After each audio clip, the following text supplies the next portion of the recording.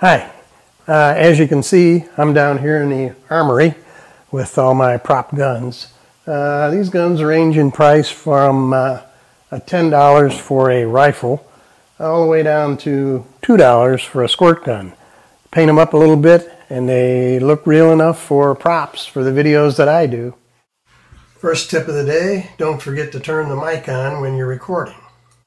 Man, you are one pathetic loser. I know that, but this is what I wanted to talk about. I use the Frugal Filmmakers light stands, but what I have found is that when you put a light on them, they can get top heavy. They kind of tend to tip like this, and you have to be very careful with them. Perhaps you should read the instructions first. Well, I thought of that, but what I did was I built some legs for the stand that kind of help it stand up. They're just PVC. As you can see here, they're just PVC pipe, but extending out the opposite way of the original leg. And it works pretty good. But one thing you want to remember is turn the microphone on when you're recording.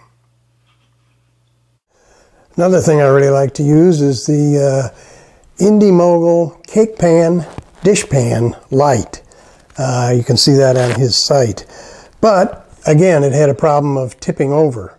So what I did, I had an old focal tripod, and I mounted a 3/4 inch plug on the tripod itself, and then simply attached the light to that. Now I can raise and lower the light whenever I want to, and it has a stable base so that it's not going to fall over. So that was another idea I had come up with that worked well for me. Here's another little tip I came up with. I use these clamp-on work lights for my lighting a lot of times, and what I had found was that when you clamp them on PVC, you have to use some kind of a clamp, maybe like this or something, to hold them. And I've had those plastic clamps just break right in half.